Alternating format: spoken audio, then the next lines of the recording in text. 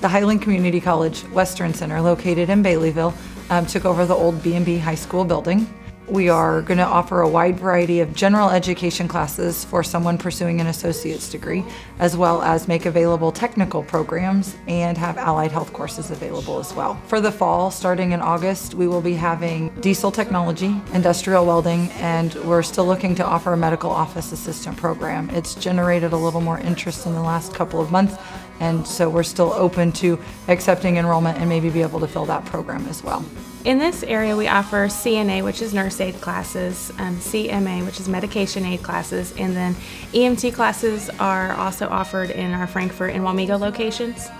Well, the exciting thing now for this area is the fact that we have this wonderful building here at Baileyville that's being renovated using grant money, and it's going to offer us the opportunity to have laboratory space for our students and better classroom space so that we can offer a more standardized education and give them more opportunities to practice their skills outside the nursing home facility, which currently all of our classes are taking place in the nursing homes, which it's been wonderful and very gracious for them to allow us to do that. But it does allow our students to perfect their skills outside of the clinical care environment, which is important. In the summer, we're able to offer those classes a little bit more condensed because people have more availability during the workday. But typically during the fall and spring semesters, you're looking at a class that meets 2 to 3 evenings a week and takes 6 to 8 weeks. For CMA, that time frame is condensed a little bit more because it's a 75-hour contact class, so that class may only take 6 to 7 weeks to complete.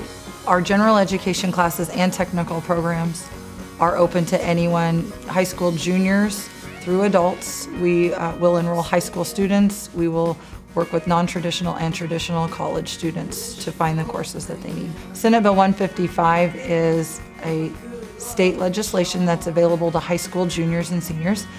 They're allowed to take technical courses or programs at no cost. So the students will pay a fee to rent the books that are required for their class. Otherwise, there's no fees associated with the classes or programs that we have here. We have the full programs, as I mentioned, the diesel, the welding, and the medical office assistant. CNA is another one of those programs. And then any of the classes. We have some standalone classes that fall in the technical field, things like medical terminology, nutrition, accounting, microcomputer applications, and there are courses in those technical fields that are individual courses that can also, Senate Bill 155 would cover the tuition there as well.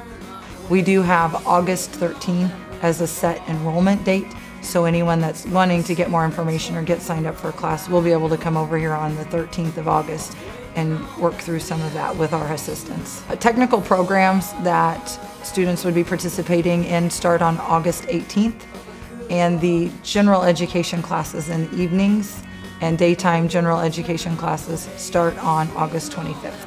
And hopefully by consolidating these classes into one centralized area, we'll have more dependable enrollment and more dependable classes for our students.